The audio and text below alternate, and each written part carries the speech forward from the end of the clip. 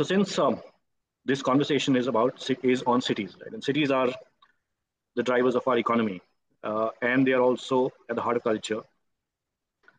What I realize as an architect is that they hold layers, and each layer uh, of history in a city is modern for its own time. So now that they've become a new habitat, and everyone seems to want to gravitate towards them because of economic opportunities, uh, we realize that it's important to address environmental complexities. And I think the only way to really address them is by addressing cities, over the next couple of decades. So what drives it? I mean, the last few decades seem to be driven entirely by economic parameters. What's going to determine the development of cities in the coming decades? I know, Shajay, you're doing some stuff with the metaverse and whatnot, and Vinay has been doing stuff in India, uh, and stuff in the and developments in the UK. So, I sort of address my first question to Vinay. How's your experience been, between these two places, and what have your learnings been? Well, I think cities are obviously an extremely complex subject, right? Because there's no one component that drives it by itself. A lot of things have to come together to shape or create or whatever. So, as designers and architects and urban designers, we have a certain role to play in that. But I think understanding all the components that actually help you realize things.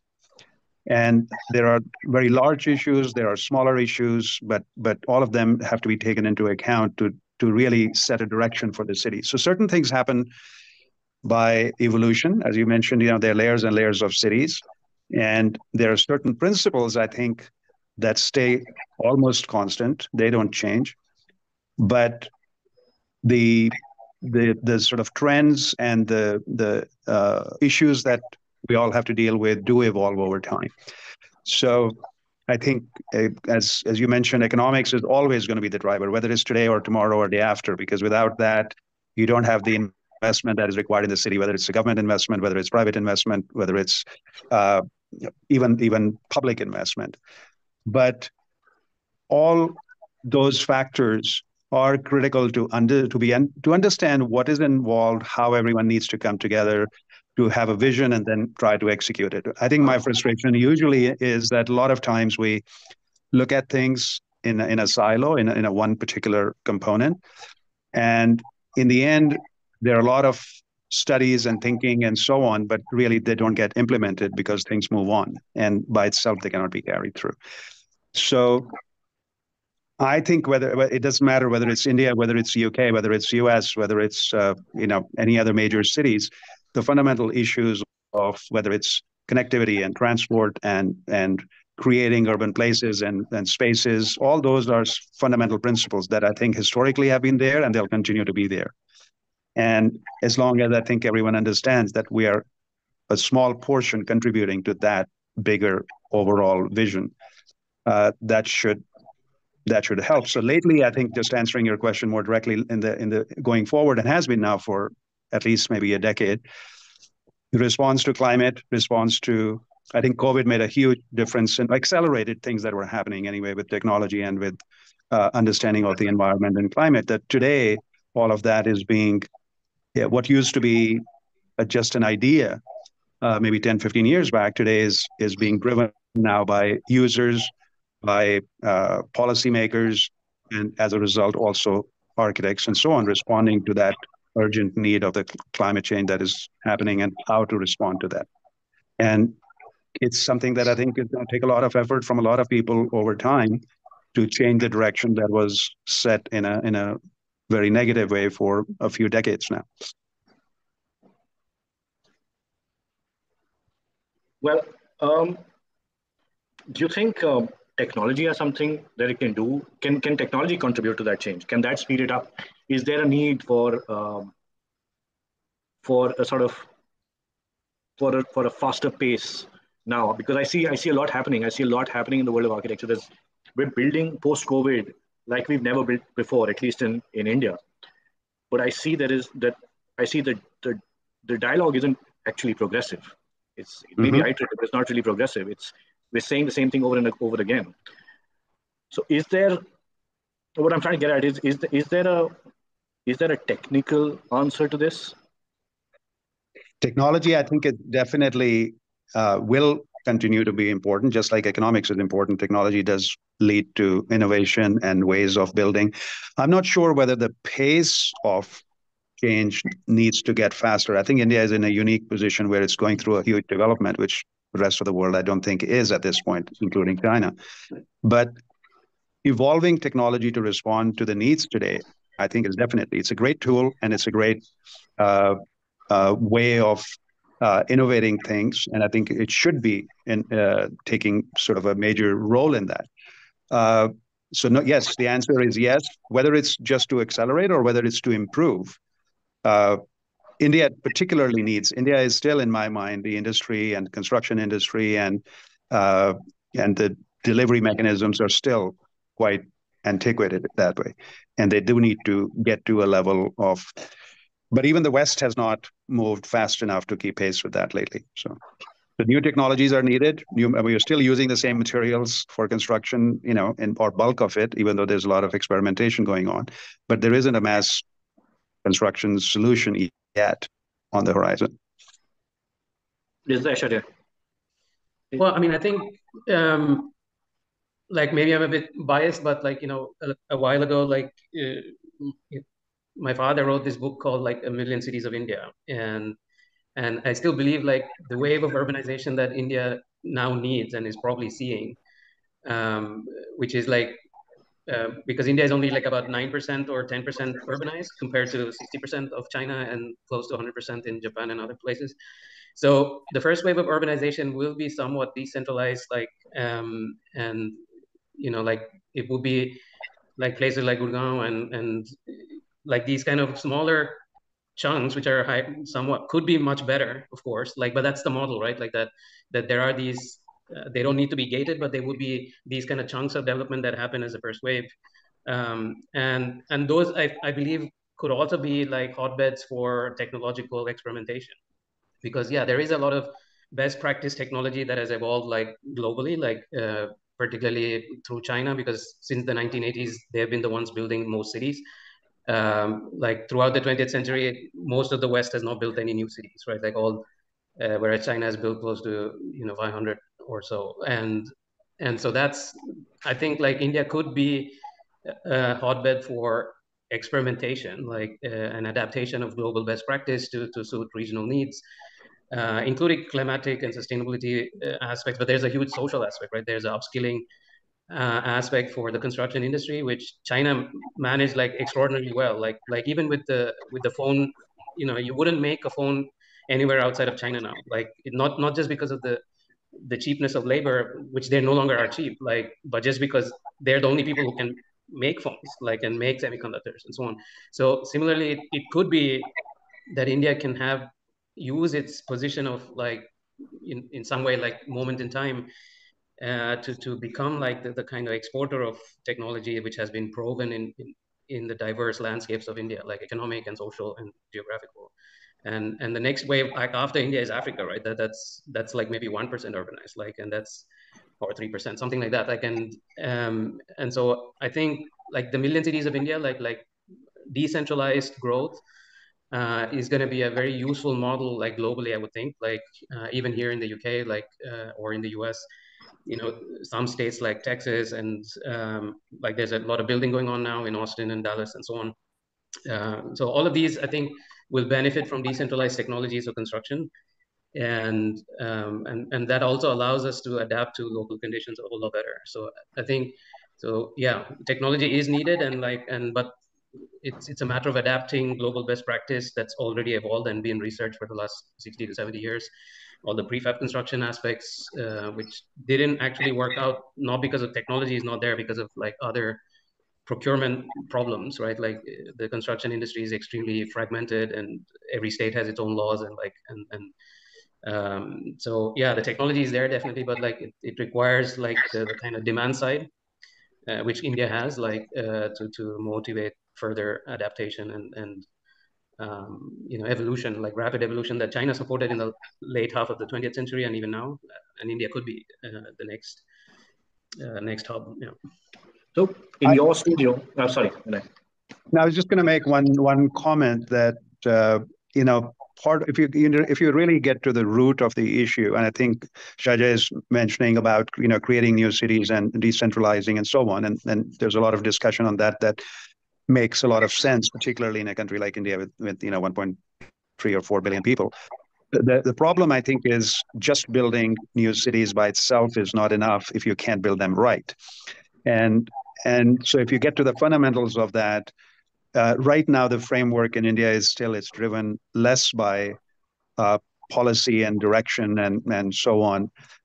It's driven more by the economic interests of the private sector. Whereas China was able to do it because a lot of it was driven by the policy side from the government. Now they didn't build necessarily the best cities, but they did build them at least. In fact, overbuilt them, some of them. Uh, the thing with India is that it's always driven by short-term interest, which is, unfortunately, how the private sector works, and that's why you end up with a Gurgaon, which was probably one of the greatest opportunities to be in a showcase to the world, is pretty much a showcase in a negative way.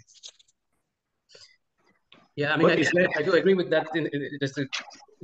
I'm not saying that Gurgaon is like a good role model, but like I do think if the economy is naturally steering in that direction, there is some wisdom to it, like that we can somehow build on and make the Gurgaon model better rather than. I don't think like India can do anything like what China did, because we are a very diverse country, and on top of it, like we are a democratic country, which I think is a great strength and like aspect of resilience. And like my interest in a decentralized city building is from a democratic angle, right? Like that, if we can crack that egg, like that's going to be like hugely a product that we can export from India to elsewhere, like democratic way of building cities like that. So I think one of the points to add to that, and then I'll let Akshat take over. You're right that the model, you can't just keep on rebuilding the existing infrastructure and existing city and just adding more and more density to that. So decentralization has to occur.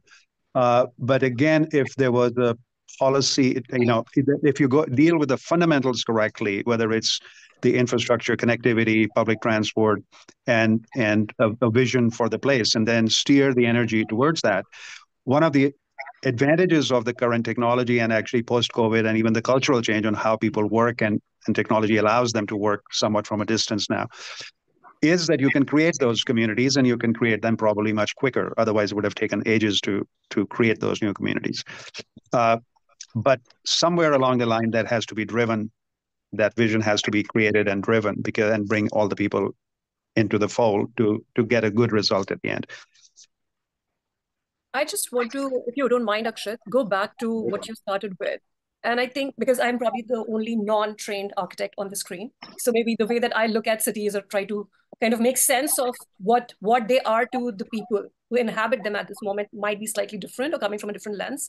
But when I think about the idea of a city, I always go back to the fact that its very etymology of politics is actually about cities and governance. And that's the etymology, the Greek etymology of the word politics. And the cities from the beginning, but more so today, are tied up in a web of extremely different kinds of politics. So one is, of course, the governance, which is the electoral or who rules. But the other thing is also when you think about politics as someone having the power to decide who gets what.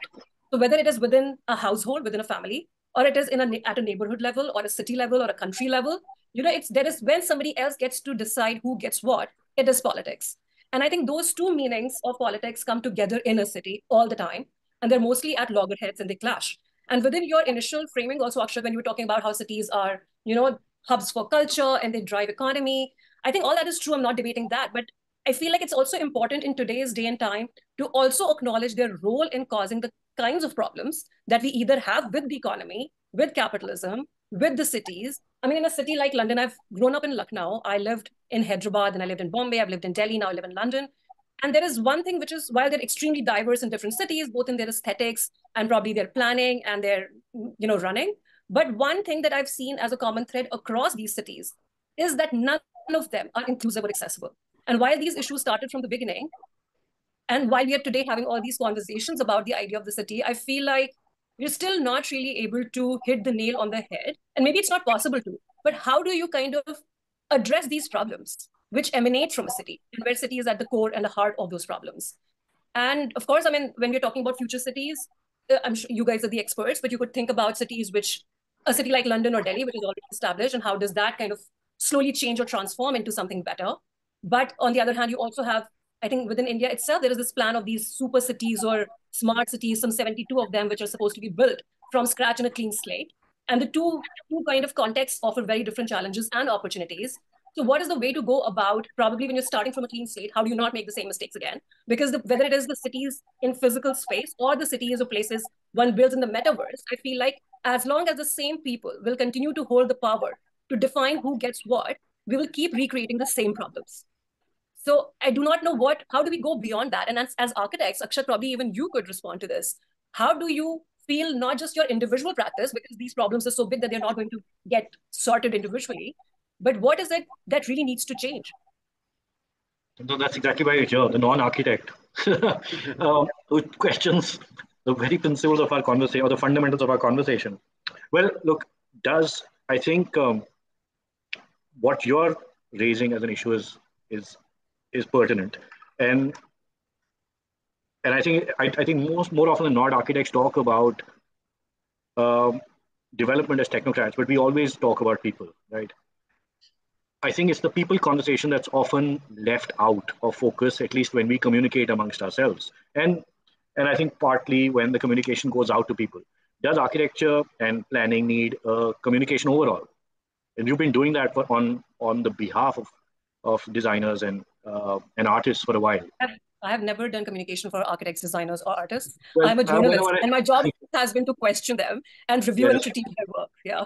that's exactly what I meant.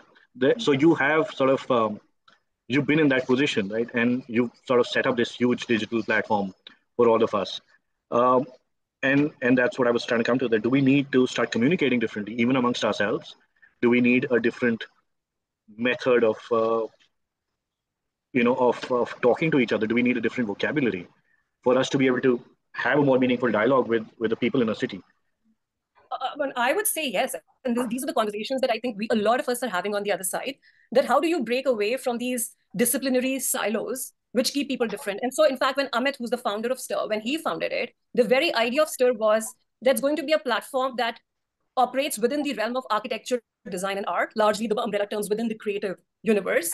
And we don't want to be an architecture magazine or a design magazine or an arts magazine, because enough of being in echo chambers. And it's really important, and it's high time that we kind of blur these boundaries, create intersections, but more than that, contaminations. And the moment we step out of these spaces and start interacting with people of different, not just creative disciplines, but even the community, the people, the user who are going to use the city or use a built piece of architecture, it starts changing, I think, an expert's very own understanding of what their practice is about and what is the kind of impact it has. And I was just reading this really wonderful conversation that we had with an architecture critic yesterday, where he talks about the arrogance of architecture in thinking that it can remake the world. And it really, sort of stuck with me, because a lot of conversations, and I listen to a lot of them, within architectural sort of groups and domains, are so much about how we're going to save the world and how we're going to, fix all these problems. And I always feel like that there is this perceived hierarchy, which exists in general within the practice and the practitioners, that we are going to fix this while we are the ones who created this. And something, sorry, before I think Vinay and Shajay, you should kind of jump in here to say something about this. But I feel like, for me, I feel like it's so important that everybody is taught humanities. I do not think any of the architecture schools teach critical theories, feminist theories, humanities subjects as part of the curriculum. And unless you really study sociology, how are you going to design a city? I feel like it's so important to start making that change from the education itself if you want to impact the practice. Yeah, Samantha, I think the two or three things you raised, I think just to comment on that is you're correct on the fact that there is, call it arrogance of architecture, partly because either the society thinks that way and then the architects believe it, that somehow they can solve the problem of the cities just by building a building of some sort. The other thing also correct is the schools don't really teach enough. In fact, schools tend to reinforce the view what design is or what architecture is and so on in a very sort of a narrow way, depending on very. I'm saying in general, but there are schools that are much narrow and there are others that are a bit broader. And the third thing also is correct, that if you don't have dialogue between different stakeholders in the city, whether it's politicians, whether it's policymakers, or the whole communities, you can keep on adding more and more people. If you don't have that communication between them, it's a way of educating each other about some of the issues, and therefore it makes it a very complicated process. But then cities are complicated, and there is no one-liner solution to it, or any single professional who can actually do it without an effort which is where everyone comes together to work towards a same goal. Even to define the goal is not easy in that sense.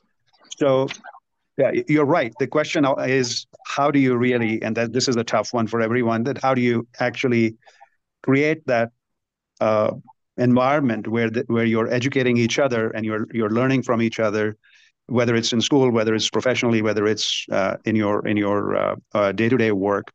So you actually understand the needs. A lot of it, people will do it, but it's very superficial, and it doesn't work if it's only superficial. So does computation help define the goal, Shajay? Well, I mean, I think more than computation, like these problems are so, multidisciplinary, and then also multiple stakeholders, right, including experts and non-experts and so on. Like, and I think that the first two solutions, two main threads for seeking solutions is like, one is digitalization, right? Like that these problems are complex, they're nonlinear, they're like beyond the capacity of an individual architect or even a group of architects or urban designers or experts or of any kind. Like, so we need digitalization of like both the design and the delivery process, like of urban design and its physical manifestation of cities. And so the other aspect, which is kind of orthogonal to it, is democratic or aspects of democracy, right? That whether it's we don't elect any of the people that like influence our lives, like in cities, right? Like cities are kind of determined by a central planning body, which we in no way can elect or remove, like, and there's no real measures of success or penalties. So the electoral aspect of democracy in cities is also important. And there could also be like in Switzerland, other direct democracy where you vote on specific aspects that affect you. But not always, right? Like you shouldn't be able to vote on like things that are happening in Manchester if you're sitting in London, or some part of London voting on other parts of London, right? Like, so there must be some gradation of direct democracy aspects. And then there's also participatory aspects, like how much can you actually participate in determining the future of a given area in which you live or work, and so on. So there are all these aspects of democracy, which, like, I think broadly also includes the inclusionary aspects that Samta mentioned, right? Like, so there are these aspects of democracy, and like one other aspect which I believe is needed is equity, right? That and equity, I mean literally owning something in a city, because right now, like the biggest chunk of, or the any way you can, the only way you can own equity in a city is to buy land, right? Like, and buy property, and that is outside of most people's capacity or financial wherewithal. But there could be other ways to have equity in a city. Like, so for example, if you're one of the early movers that go into a early development, like, and you invest your effort or expertise or financially, like, then you should somehow benefit from it, right? Like, and Hong Kong is a classic example of such a such an economic and political organization where, like, even as late as 2022, the city was able to issue dividends to its citizens. Like, each citizen got like $5,000 or $6,000 Hong Kong dollars at the end of the year. And so I think all these aspects of democracy are super important. Like, and orthogonal to that is digitalization. And so in some sense, like these two aspects, like I fully believe, like are instrumental in determining solutions to all the complex problems that sometimes we may raise. Like there might be other aspects, but I do feel digitalization and democratic processes and true democracy, right? Like not like some kind of corrupted electoral politics, which which over time, like as they get larger, tends to deteriorate. Like, and that's where I will return to the idea of city-state, or something that Samta raised about politics, like coming the source of the word coming from the city aspect.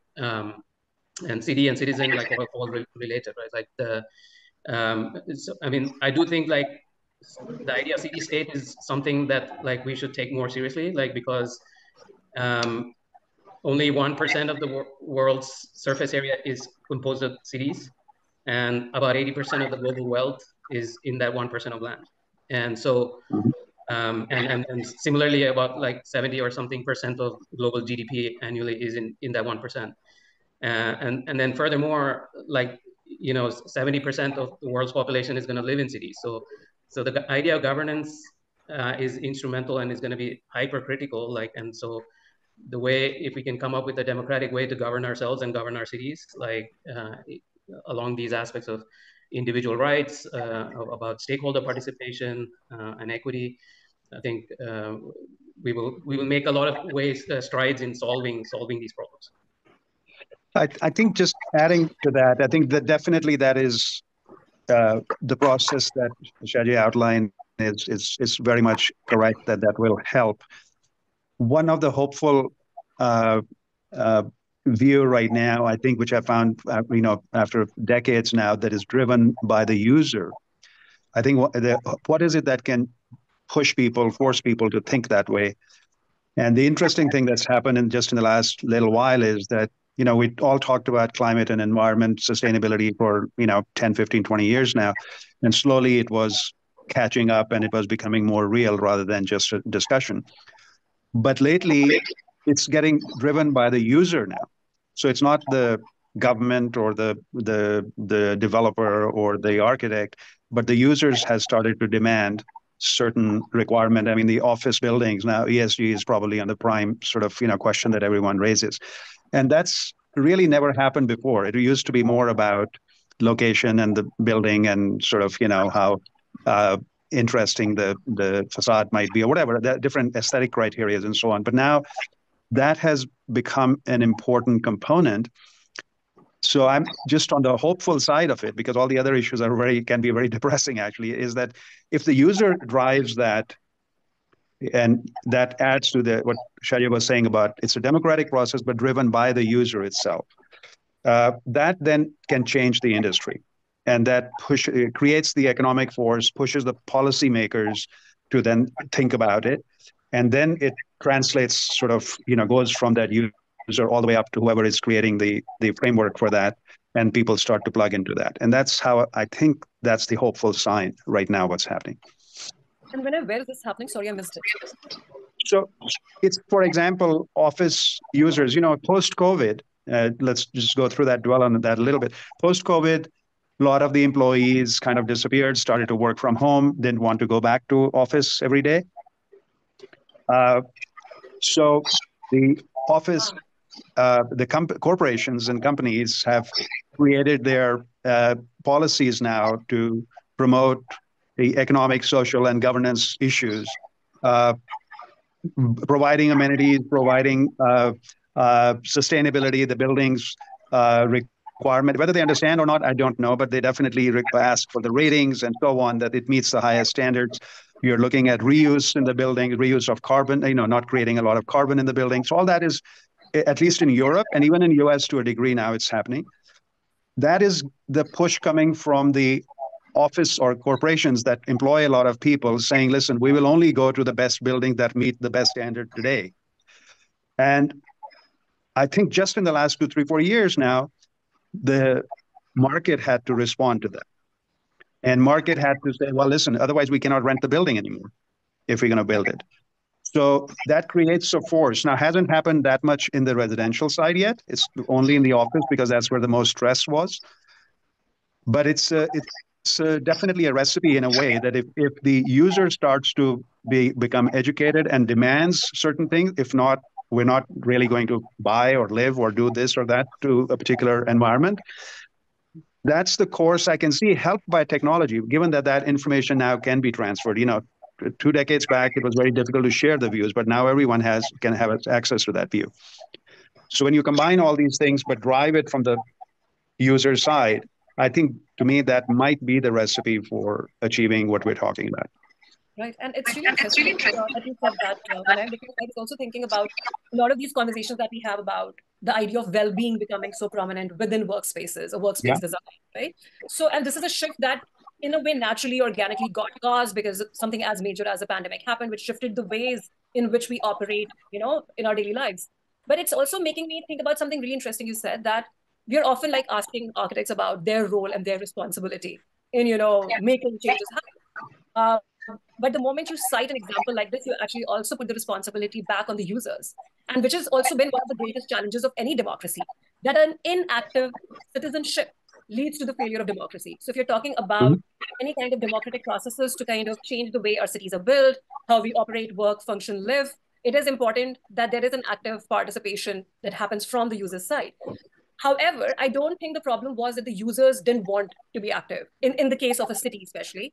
It is about the fact that things have shifted in a way that people are listening, are willing to listen to what a user wants. Because, I mean, this example of the post pandemic shift in the workspace environment is because people got used to living at home. They did not want to come back to, work every day, especially people with families or little children, especially people who do not have so much of domestic support, to run their Mhm. homes while they actually go to work. And since the pandemic was so long drawn that it almost became like a new way of being and living, and hence there was a resistance to go back for most. Even though I did meet a lot of people, especially the ones with family, who said that actually our workspace is our respite. That's where we can get away. So we do want to go Mhm. back. And that also put this pressure on the people who own or build these offices to create more inviting environments, so that more and more people want to come back to work, to find that respite out of their homes and this work from home situation. But Yeah. I think what's really interesting here is to keep these conversations like that. Don't shift the blame, but share the responsibility to speak and to listen actively from both sides. And I'm not sure Yeah. if there are enough and more forums who do that. But if I have to ask you, as someone who runs such a major practice in terms of, also its size and scale, you spread across different cities. How do you inculcate this attitude of listening within your teams? Yes, I think it's obviously, I think it's only a starting point. It's just that till now there was almost, the leverage was all with one group, not with the other. And as you said, the user really was whatever was offered, they could have it or not have it. Uh, for the first time that I know in the last whatever 50 years that in the industry, that it's sort of shifted and it's given that leverage to the user in some way, that no, this is what life should be, this is how living should be. I can have balance in my life both ways. I can go to work, or typically what's becoming is now almost a 3-day work week and 2 days you work from home for a lot of industries, not everywhere. But all that is a result, in a way, happened maybe by default, but also the technology allowed that to happen.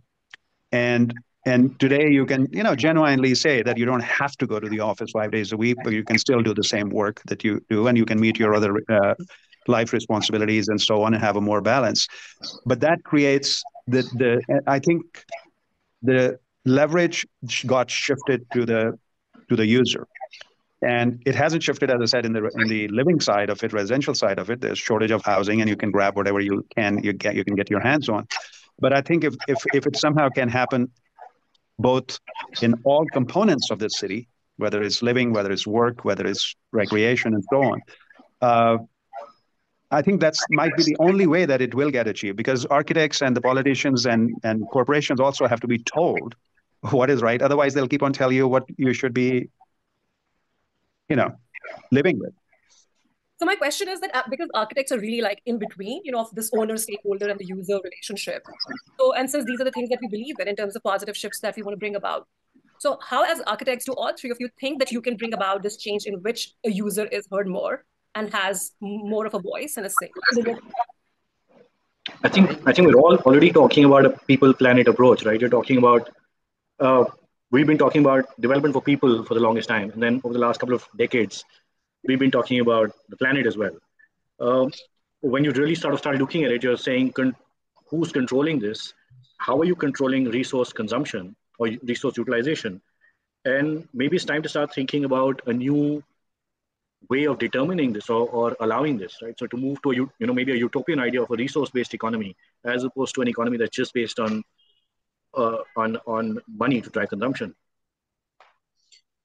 I think, like, last time I said like digitalization and democratic processes as some kind of key framework to think about how to come up with solutions. And I believe one of the ways where architects can actually put that into practice, which is why we're also very much invested in this kind of online world creation, like whether you call it metaverse or like, we're very much invested in gaming technologies on the one hand, as much as like advanced CAD technology developments, right? Like, which on the one hand, expert level software development and technology development, brings the benefits of customization to save material, like, so you can customize building elements to be structurally optimal, to use as little material as possible, to waste as little material as possible, and so on. So these are all expert domain things that are enabled by a digitalized process, right? And the digitalized process also allows for these advances in technology to be put in front of the user through video gaming platforms. Like, I mean, the worldwide there's about like 3 billion gamers, right? Like, and the world population is about 8 billion. And that number is only going to keep increasing. So when we are talking about people like the next generation of like these 8 billion are going to be digitally native. Like they're going to be used to the internet, like at like light speed. They're going to be used to a blurred boundary between what's online and what's physical. Both are real, obviously. So we've been very much interested in using gaming technologies as a way of encouraging participation. And there can be many kinds of participation, right? Most users don't really want to participate on every little thing that goes on in the city, even though we might like to think that they do. But most of the time they just want things to work, right? But they do want to have agency when it comes to bigger decisions. So it's a kind of agency of the investor. That's where I think like democracy is also a large part of incentive design.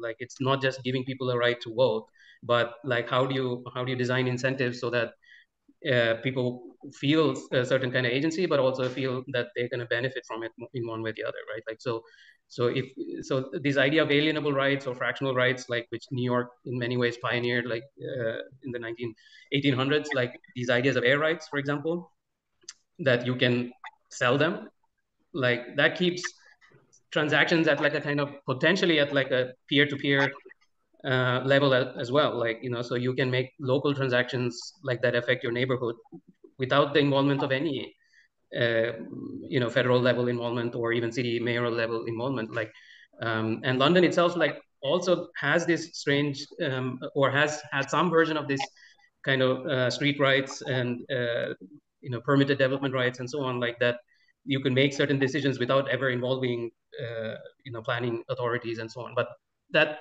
I believe we should improve the scope of that.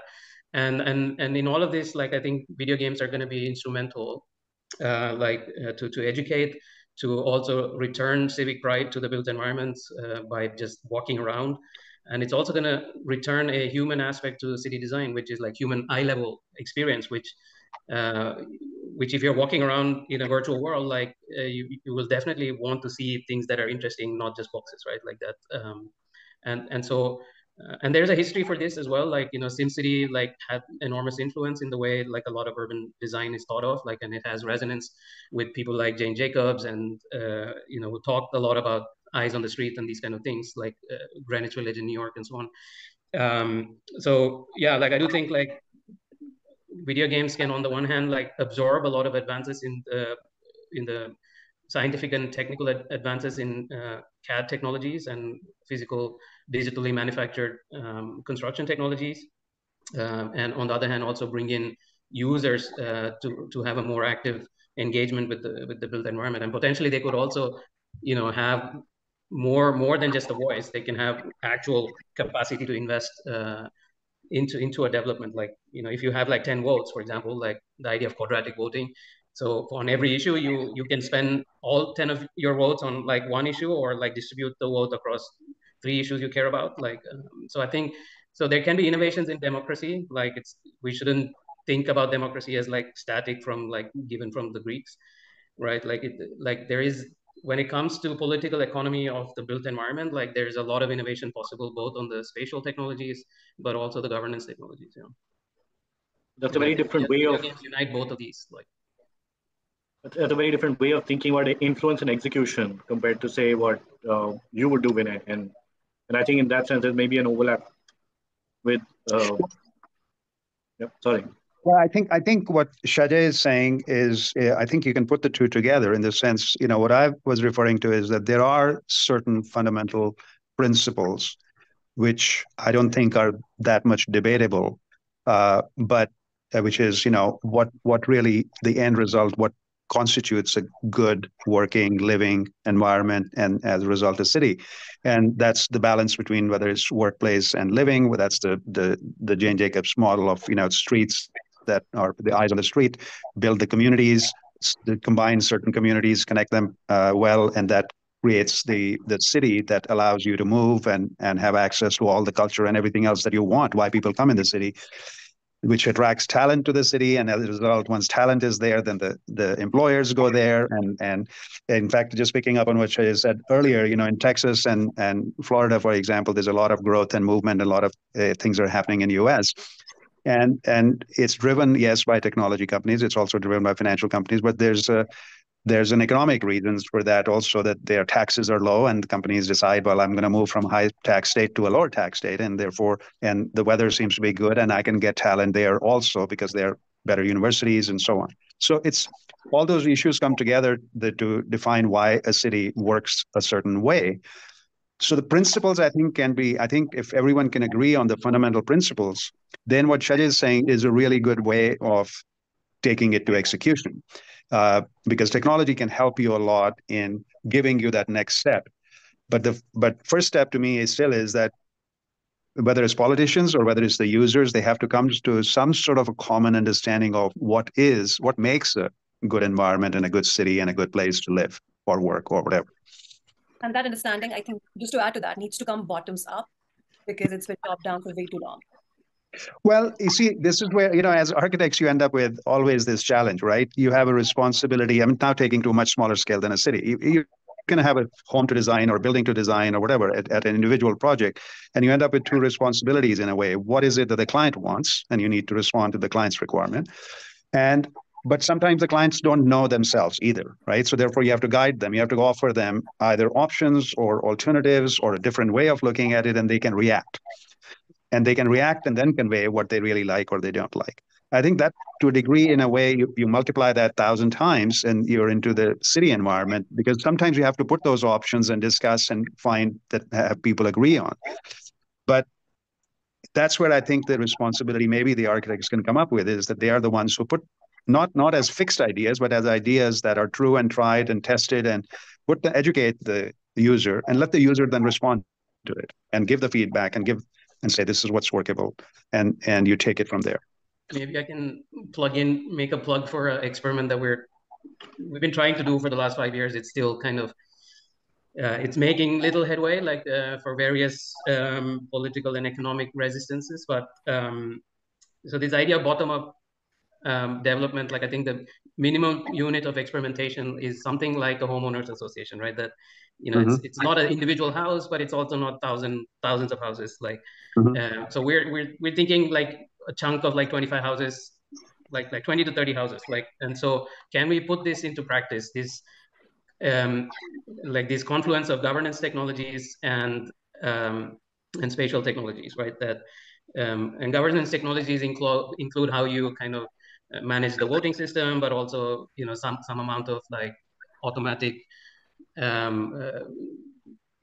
do you say, something like similar to the Bitcoin governance, right? Like you have some stake in all of the so it's kind of, so there's a aspect of staking and so on, like in these governance aspects, but like applied to the built environment. So we built this like video game based configurator where like users, potential buyers of a home could first log in and like choose their site in 3D, not just a plot of land, but pixels of in 3D voxels, and then occupy those voxels with the house, or they just buy the voxels and leave it there, like the idea of air rights, right? That And but this process, like we discovered, like people were inviting like their friends, like and we discovered what the market wanted, right? Like in a group of 15 to 20 buyers, like most of them wanted like, you know, houses that had like two bedrooms and not a 3-bedroom one. They wanted a bookend house and not anything in the middle, obviously, because if the site is beautiful, so they want views and so on. So all of these things like was enabled just because like we developed a system which combined like actual physically realizable designs and put it in a game engine and like put it online, like, and so people could just log in and click a few buttons and like see who their neighbors are, which is very important in a homeowners kind of situation. Like if you want to build a true community and not just a bunch of owners, like you want to know who lives where and what they're buying and what you can share with them and so on. Like, so this experiment we've been trying to get off for the last 4.5 years, like, and so now the client actually has built a small micro factory on the island of Roatan, which will which is also you know, upskilling the local construction labor to use robots and like digital technologies. And once the houses are configured and like somebody orders them, we can hopefully build them using this microfactory. But I mean, it's come a long way, like, and we genuinely hope that, like, you know, it will be successful, or some version of it will, somebody will pick up and like try elsewhere in Africa or in India or whatever. Because so, like, I really agree with Samta that it has to be somewhat bottom-up driven as well. I mean, along with the top-down political will and so on. That, like, and the lowest unit of bottom-up development is like something like a homeowners association, like, and so, and you, if it is successful there, you can expand it to, like, you know, apartment buildings, like, and like, you know, rows of towers of apartments and so on, which seems to be the popular mode, not only in China but also in India now. Like, so it could potentially be co-designed with the eventual users and the financiers of urban development, like, or residential development in this case. Yeah.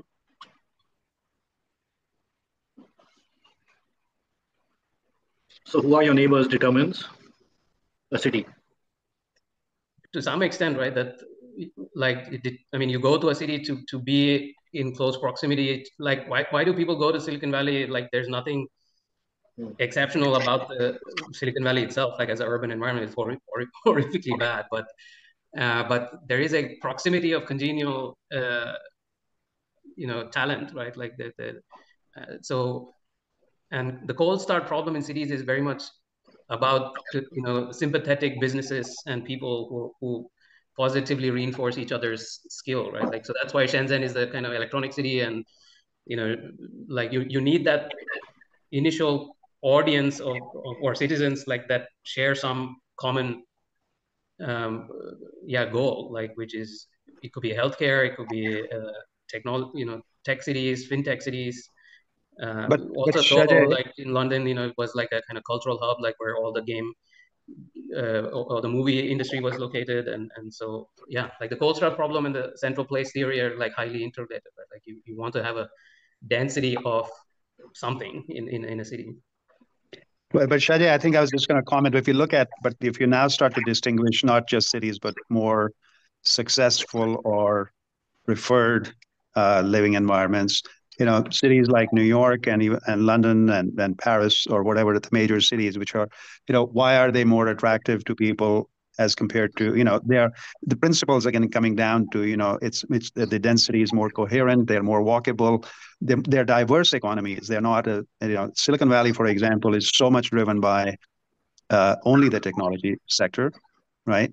But uh, but if you look at even LA, which is still very spread out and a car-oriented city, but compare that to New York, in terms of efficiency of a city, I still think New York is better than most other places because you have communities within. You can walk to work. You can live if you can afford to live there. That's a different issue. I'll get to that, but you don't, and you're well connected to everything if you choose to work a little further away.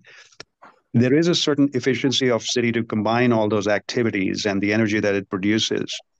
I think is still a better model, in my mind at least, than the. But what you are right is that yes, the beginnings of a city do happen with some major single economic driver, that Yeah, very much that so. And I agree with you. Like, I mean, the ultimate goal or the attraction of larger cities for sure is the agglomeration effects, right? Like that there's a urban economy of like diverse industries. Is not a mono industry, which is also extremely fragile. Like Detroit got wiped out Yep. Yeah.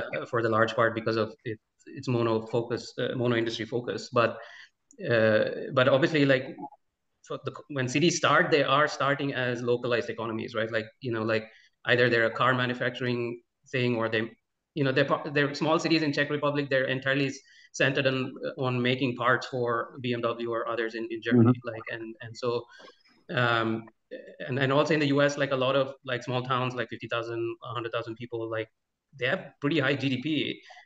They're somehow connected to Texas Instruments or like so yeah, they start out as these like localized economies that are highly congenial workforce, live there, and this it seems to be a global phenomenon. Like even in Japan, like like there's a Toyota city of like 30,000 employees of Toyota, and once you have a Mhm. Toyota city, then you have like other congenial businesses that come along, but yeah, you're right. Like over time, like for a city to be thriving across centuries, it has to diversify and attract like a broader demographic than just one kind. But like the pioneers of most cities have to be like kind of localized on one thing. Like either it's a port city, or it's a tourism city, or it's like some kind of kickstarter of the localized economy. And Mhm. Chicago is maybe one of those interesting cities that made the leap from being a kind of small city along on the river, and then it quickly became the hub for culture and even high-rise building and like hub for architecture. So yeah, I agree with you that it definitely, the hope is for a diversified urbanized economy, but it does for the large part, I think, start with the localized economy. No, and So I then think Samta, in fact, sorry one guys, of the I'm going to stop you for a minute. I think Samta has to leave shortly.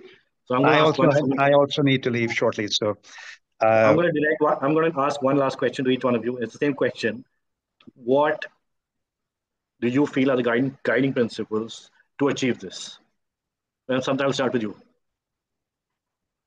Mine would probably be very vague to interpret directly, but I think it's important as the basic underlying aspect of anything that designers do, and that is empathy, which goes beyond the human, the non-human, the more than human, the post-human, all forms of the human and beyond. I feel like empathy is should be at the foundation of any kind of creative production. Right. Shajay. Yeah, I think I would summarize it as the two somewhat orthogonal axes of like governance technologies and spatial technologies, and and to think it more simply, it's one is like digitalization of the entire design to physical process, and the other is how we can govern cities in a broadly democratic way, which includes freedoms of the citizens of the city. Yeah. So governance technologies and spatial technologies. And that lead me to Vinay.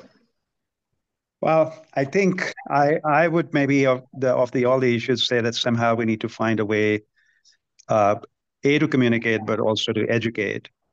Uh, and define the goals to do that. Now, whether we use technology to achieve that, I think a lot of the points Shajay made may give hope that that's a possibility that one can. But until we bring people to some common understanding, all the process, democracy is messy, right? You can end up with many different ways of doing the same thing and people arguing each other, and it can become quite negative as well. And it's pretty fragile that way. I mean, looking at the US right now, it looks like a very fragile country that from that point of view. So dealing with it in day-to-day life of people, a lot of the esoteric things need to be, I think, put aside, and some of the basic fundamentals to be discussed. People need to get educated, agree on. But I think after that, there is probably hope to be able to achieve something. But just ideas for the sake of ideas, I think, unfortunately, don't lead anything. It's like all the smart cities and everything that was raised without defining what really they are and how you get to that doesn't really lead to result, and it just becomes something that after a while people only ignore it and just move on with their life. Yeah, I'd say for me it would be, for a people planet approach would definitely be changing finding a way to change the patterns of consumption and Mhm. resource utilization. But thank you guys for taking this time out. It's been wonderful to have you, and I will call you all shortly after this and bother you again.